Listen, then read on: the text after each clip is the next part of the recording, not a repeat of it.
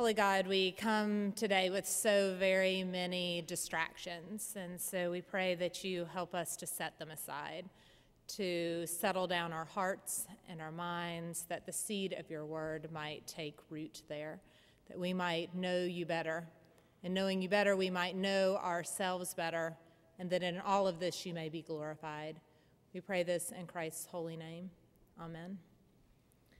Our scripture lesson this morning comes from the Gospel according to Mark, chapter 5, verses 24 through 34. This set of verses is sometimes known as the story of the hemorrhaging woman or the woman with the issue of blood. It is a delicate story, but it is also a deliberate story. And I invite you to listen for both. Listen now for a word from God. A large crowd followed Jesus and pressed in on him. Now there was a woman who had been suffering from hemorrhages for 12 years. She had endured much under many physicians and had spent all that she had. And she was no better, but rather grew worse. She had heard about Jesus and came up behind him in the crowd and touched his cloak. For she said, "If I but touch his clothes, I will be made well." Immediately, her hemorrhage stopped, and she felt in her body that she was healed of her disease. Immediately, aware that the power had gone forth from him, Jesus turned about in the crowd and said, "Who touched my clothes?"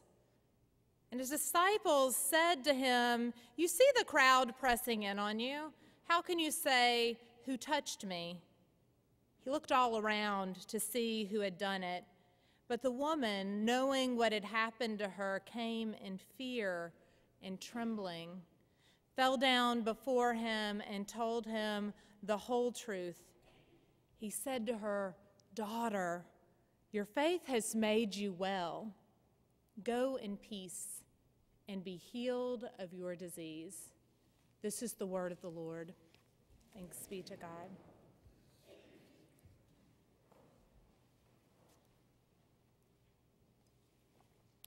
There was a woman.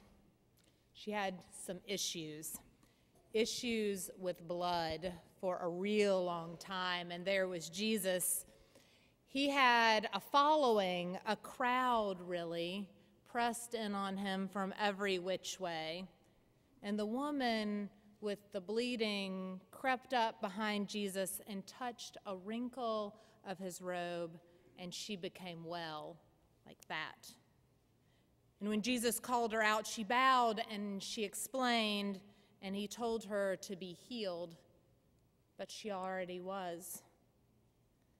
It's a remarkable tale, but when it's stripped down to 11 verses with no names and no backstory, it just blurs into all the other exceptional Jesus happenings. And let's face it, exceptional upon exceptional grows mundane sometimes if you don't dig beyond the bare bones snippets.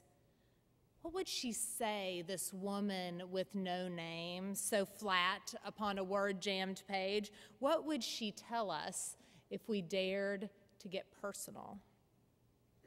I like to imagine that if her story were told by her, extracted from the monotonous exceptional upon exceptional upon exceptional, that it would take on a life that sounded something like this. I'm never quite sure whether I should be flattered that my story made the collection or perturbed that I'm tossed in without even a mention of my name. It's not so different, really, from the man born blind or the paralytic or the woman who washed Jesus' feet. And honestly, nameless would have been flattering back then. Nameless implies that you are someone, just without the letters to distinguish you from the other someones. But for 12 years, I had been told that I was no one. You could graduate grade school and all the time I spent being nobody, scum, untouchable, being nameless. At least that was something. The scriptures are so polite in the ways that they tell my story these days. The hemorrhaging woman, as if I was bleeding from a head wound or a bullet hole. But they don't make you live on the outskirts of town for a bullet hole. They don't call you dirty for a bullet hole. And the woman with an issue of blood, that's my favorite. So polite. Yes, I would call it an issue. It was an issue that I wasn't allowed in the temple because folks like me, the ones with the intimate kind of bleeding that we talk about in delicate, vague lady terms instead of what it was, something like uterine cancer, bleeding that brings its own special terror. We couldn't go to church because we might infect others with our dirtiness. 12 years of doctors, 12 years of no answers, of potential public embarrassment, of being denied to my house of worship, 12 years of getting worse and worse and worse. So, yeah, when I heard that Jesus was going to be in town, I touched the hem of his robe. They make it sound so easy, like I just shimmied up through the crowd and shazam, I was good as new, but when you're untouchable, nothing is easy. I wasn't so far from dead as far as I know, but I risked what was left of my life that day. So long as I stayed on the edges with the other cast-offs, I could kind of go about my limited business, but step into healthy society, and I was more than a nuisance, more than a public health risk. I was so grotesque. No, I was seen as so grotesque that I might make you unacceptable to God if you just breathed the same air as me. And that made me a liability. That made me disposable. So I didn't just saunter up to Jesus, didn't just reach out and brush his robe. I didn't just anything. This was an act of rebellion. Reaching out required everything of me, the complete abandonment of my modesty, a risking of my freedom, maybe my life, and the purity of all of those people if I believed that stuff. And some days I did. The purity of all those people who just might brush my elbow as they followed Jesus from lakeside to hillside. I rebelled against the world's diagnosis that I was trash, and I diagnosed myself as worth the risk. I diagnosed Jesus as worth the risk. Like the skinny kid standing up to a bully or the civil rights advocate facing the firing hose, like volunteering for tribute, I rebelled.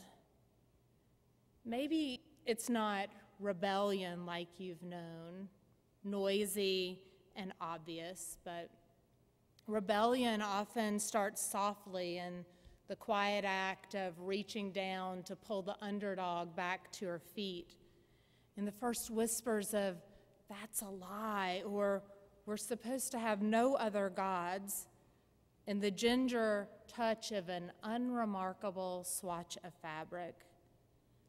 Rebellion starts quietly sometimes. It's true that my fingertips barely grazed the hem of his robe. It was quick, but not like you think, not about timidity or shame. It was about hope that just needs 1 minute to be realized. Hope like a love-bitten child on the playground giving an unexpected peck on the cheek, gutsy and filled with possibility. If I but touch the hem of his clothes, I will be made well. And I was right. I figure that's what we're called to as disciples, tiny and great acts of rebellion, the hopeful kind, the life-giving kind, rebellion filled with possibility of a first kiss and undreamable dreams. We're called to be rebels, to bust open the lies that misdiagnose people as outside the reach of God's grace. We're called to trust in the power of our Savior so much that we risk everything to draw near with the faith that we are welcome, wanted even. What if instead of the crowd falling silent and averting their eyes and the disciples saying it was nonsense that Jesus could know that power had gone out from him, what if no one had to ask because I didn't have to take the risk by myself? What if one of those followers was a rebel too, or two of them, or three, and they elbowed and shoved their way to the front of the crowd because after 12 long years, I was really tired. And one shielded the stain on my robe, and another called, "Jesus, Jesus, over here, my friend, my neighbor, this stranger that the world calls a liability needs you." What if someone dared to say, "Enough, get out of the way"? And instead of being a barrier to Jesus, the crowd was my bridge. Because let me tell you, it's a heck of a lot easier to be a rebel with a team than all by yourself. "Daughter," he said to me. Daughter. I like that, from nobody to family and just one touch. "Daughter, your faith has made you well. Go in peace and be healed of your disease." Let me tell you what going in peace looks like for someone who has spent so long slipping from shadow to shadow. Going in peace looks like finding the largest patch of sunshine in the busiest street and spinning until you're so dizzy you crumble into a pile of your brand new self. Going in peace looks like making such a spectacle of the healed up you, the family of Jesus you, that the crowds who for so long tried to ignore you gather around to hear your story, Jesus' story. Going in peace transforms slinking into dancing. I wonder sometimes if the crowd that day actually knew Jesus, if they were wandering around behind him, or if they were following. Because when I finally knew him, like really knew him, not just the story, but the actuality, you can't do anything to hide from this grace, so you might as well crumble yourself at his feet truth. When I knew him, I abandoned myself to bowing and to dancing. What if instead of squeezing in so tight to assure their personal close encounter with Jesus that day, the crowd swayed like a mosh pit of invitation, passing the most broken over their heads till they were front and center with the one who could offer them new life? What if they busted out a dazzling routine beyond "Jesus loves me" to "Jesus loves you"? Maybe they weren't like me, the new me. Maybe they had gathered but not encountered. Maybe they didn't know that God can transform you from even the tiniest touch of the tip of your finger. Because I figure a life that has encountered Jesus can't hold itself still. Like David, who danced before the Ark of the Covenant, or Miriam when the Red Sea parted, a life that has encountered God is made for dancing. The kind of dancing that calls the fringe and the skeptics into encounters with holiness. The kind of dancing that unfolds a testimony of grace, an unabashed spinning of gratitude.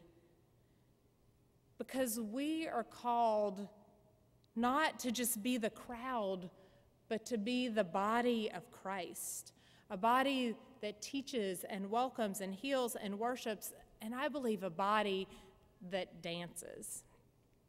These 11 verses, they're okay, I guess. But my story is one of rhythm and rebellion. Then again, I guess that's what it means to follow, to really follow Jesus. So how about you? Are you a rebel or a dancer? Yeah, I thought so. Thanks be to God.